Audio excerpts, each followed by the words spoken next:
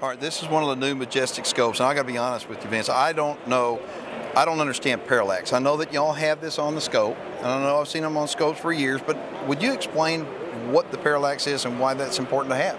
Okay. On scopes that have a larger magnification, like this one is a 4:16, what can occur is called a Doppler effect.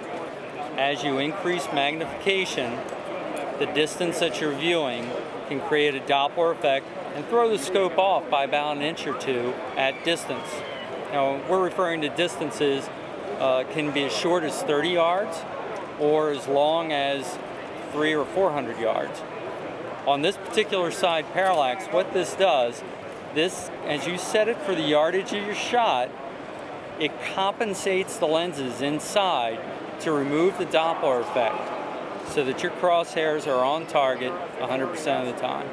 All I know is it works 100% of the time, and I know that that this is a cool feature to have on them, especially when you have a scope that goes up in power like that. So thanks for explaining it, because you can do a heck of a lot better job at it than I can.